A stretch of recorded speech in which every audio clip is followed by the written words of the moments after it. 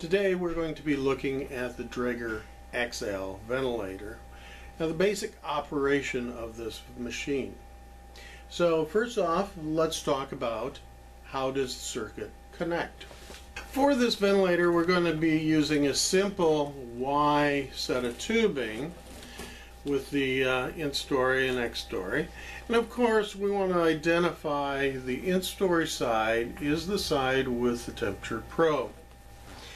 On the ventilator we have the two connection ports, and the port as you're facing it on the left is your exhalation. However, if we look real close underneath, we will see an information that says EXP and in-story.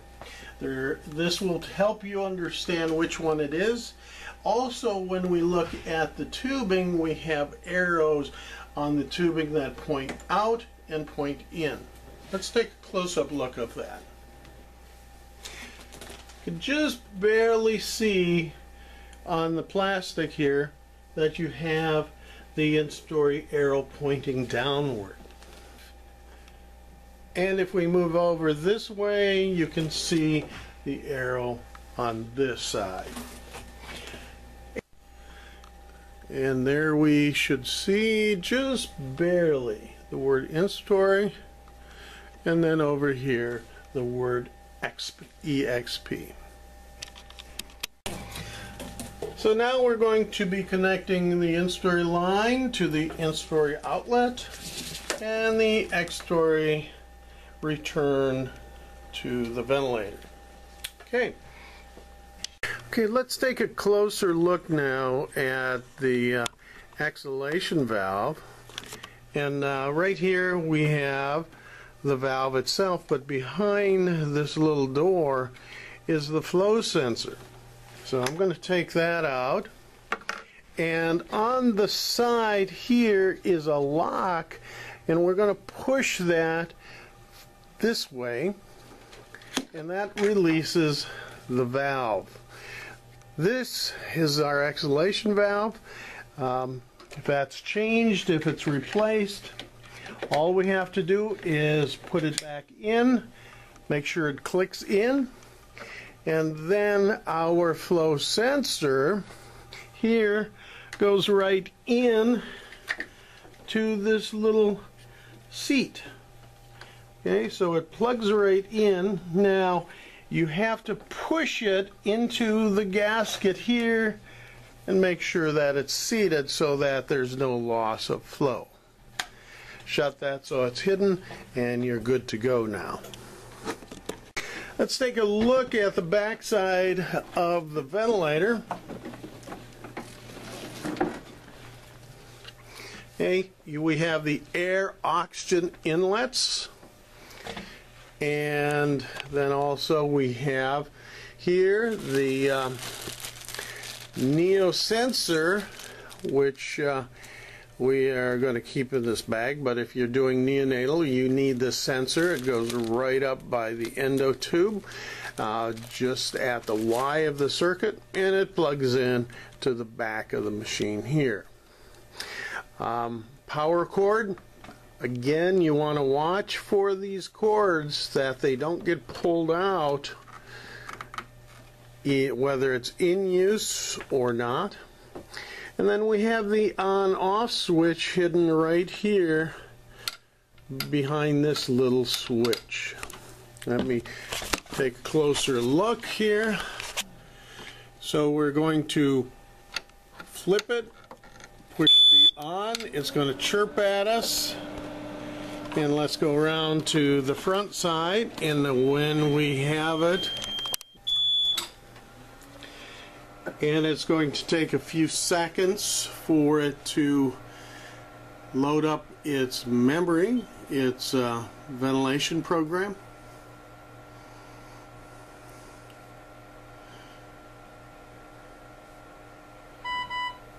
And once you get there, it's going to be in the start mode, and so we may want to go to standby, hit the accept, and we're going to get this alarm sounding, so let's hit alarm reset, and then accept, and now it's totally in standby mode without the alarms going off and sounding. And we have the adult or pediatric mode. We also can go in here to this second tab, and the second tab asks for whether or not you want this to be non-invasive or with an endotube. And then we can also go down here to tube compensation, automatic tube compensation. Next tab down is an active heated humidifier or an HME, and these that are in the darker teal, those are the active mode. Also, we have a circuit check, and we can check our circuit now at this point. So I have my circuit, my Y. I'm going to press this, and it says yes, which means I'm going to cover this with a gloved hand. So yes, and now I'm covering it, and it's going to go through checking for leakage, and you can see it's checking it, adding extra pressures as we go through. And one more leak check. And once it gets to this point, acceptable leak 0 mLs, we know that we have no leaks in the system. Okay, and we can go to the next level down, which is going to tell us when we last did the flow transducer as well as a leak check. And we can do each of those. I'm not going to go through, but this is where you would do the entire device. Ventilator measures exhalation valve, flow sensor, NeoFlow, all of these elements, which is a little bit longer process. And we can also access the air tight or air leak check at this point here. So we got everything we want.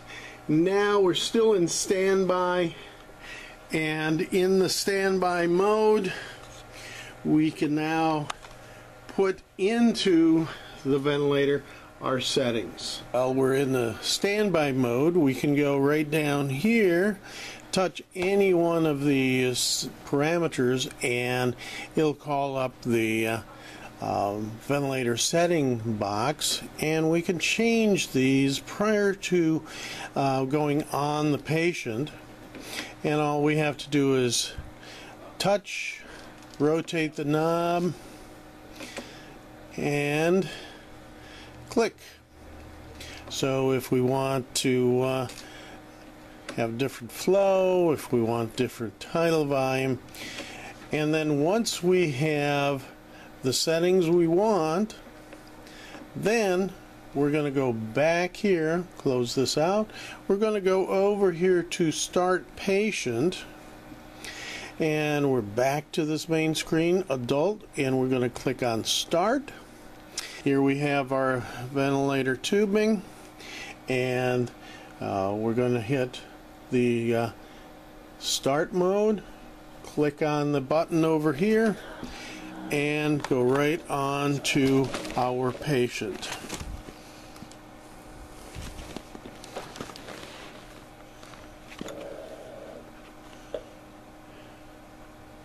Okay.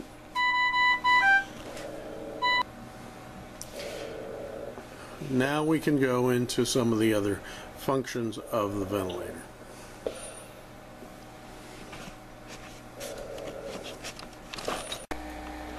Now let's take a look at the screen. Here we can see the graphic range, the graphics of the breath. Down on the bottom we have our set parameters, and then down this center or side section we have SIMV, rate, and all of the data information. Okay. On this side here, we have some little tabs. We have the main menu, which is what we're in.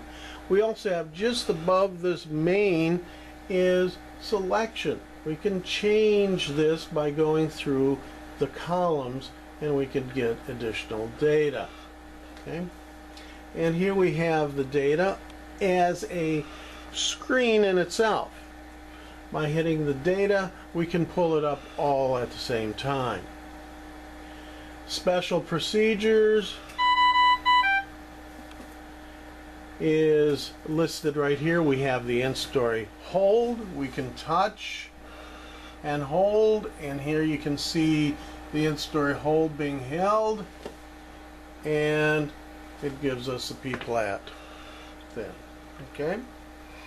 Also, let's go back to the data from the P-plat.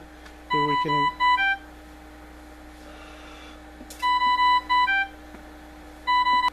the special procedures. We have the X-story hold.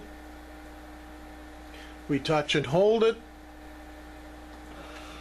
and that'll give us our auto PEEP. We have the nebulizer outlet, which is down below, and we have the O2 suction 100% in this special procedures. In-story hold, another way of getting it to it is right here, and that allows us to have an in-story hold without going into it. 100% oxygen, and then intrinsic PEEP. If you've not heard intrinsic PEEP, that's the same as auto PEEP.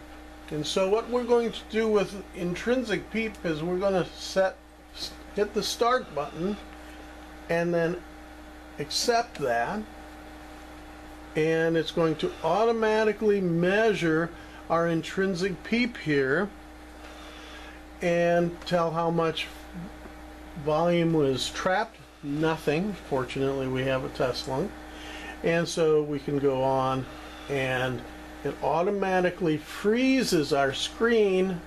So we want to go up here and touch the freeze button so that we go back to active mode. Okay. And then we also have the X-story hold right here. Now, we do have the alarms going, so let's go over to the side here. We have alarm limits, and as soon as we touch that, we get this nice box of alarms. You can see our minute volume, high and low, but in between is the actual measured 5.41. So you can visually see what the actual is, and then easily enough change your high. Maybe you don't want it at 9 liters, maybe you want it only at 2 or 3 liters above. So let's go with 3 liters, and here we have 2.7, and that's fine. Okay. Peak airway pressure 28, we have it at 50. That's a bit high, so let's bring that down to like 38. Tidal volume 4.5, I mean 0.45, so 900 is a little high. I don't like it that high. I want to bring it down to something a little more reasonable. Let's go 200 over. That's a little hefty even there. Then we have our spontaneous, the patient's not breathing. 50 is a little hefty. So let's go with breathing of 24. That'd be double of what our ventilator is set at.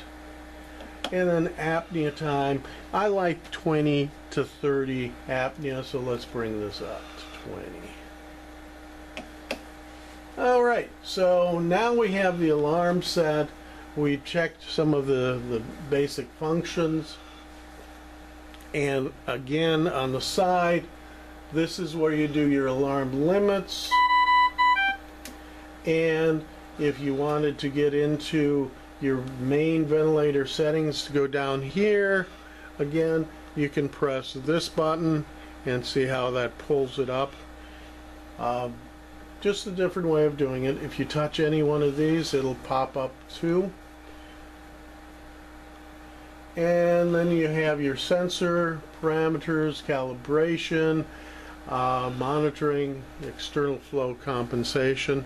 And this is nice because you can have flow compensation to offset your ET size.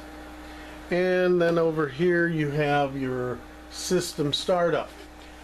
System startup is nice. We have a day-night feature, so we can go into here.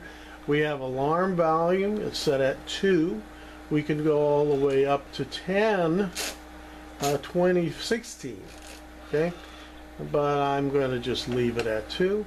And then also, during the daytime, you like the bright screen, that's fine, but during the nighttime that might be a little bit not too much, so then you can go to the night screen and you don't have to activate it, it just changes it out, makes a little bit less light that would keep the patient awake.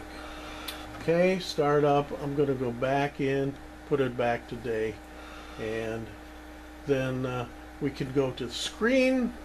Screen gives us the graphics, measured volumes, and all the things that you may want to change to meet your specific needs. Country, don't be messing around with this unless you like to try and read in Russian, but you can set the day and time, hours and minutes, so that everything is recorded correctly.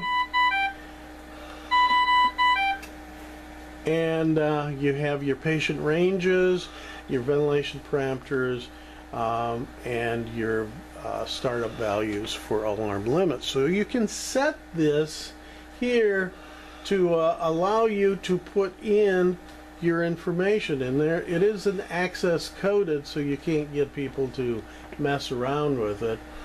That's a little security. Interface allows you to send it through the comm system as well, and there's your access code. Alright, then lastly is startup standby. Say you've got a patient that is now going to go off for some test being bagged, and you just want to have it on standby.